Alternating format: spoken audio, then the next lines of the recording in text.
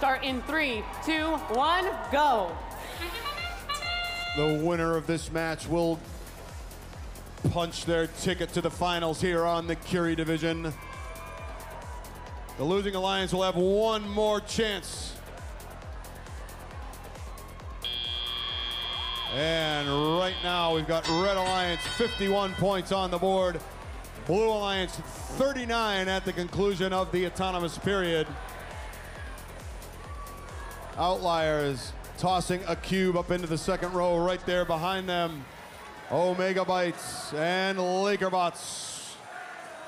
Over on the Blue Alliance, 818, putting a cone in the top row. 148 Robo Wranglers, putting a cube in the top row. One link completed now for the Red Alliance. One link completed now for the Blue Alliance.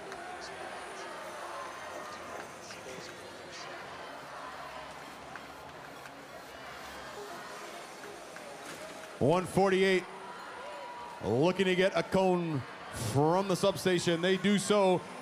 57-27 bumping off 818.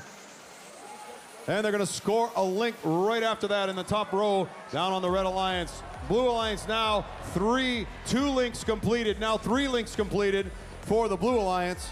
Red Alliance right behind them, finishing up the 3rd link in the top row. Middle row now the target for the Red Alliance. 80-46 with a broken manipulator hanging out, seeing if they can maybe play a little bit of defensive action. We saw that manipulator go south in the first match. 818 being blocked by Red Alliance. Red Alliance now falling behind. Blue Alliance up 127-117. Blue Alliance on their way to filling the grid. 1, 2, 3, 4 game pieces remaining. Red Alliance now needs one more than that. Here comes the second row, Outliers. Another game piece in the bottom row will not score. Here comes Blue Alliance. Can they fill the grid?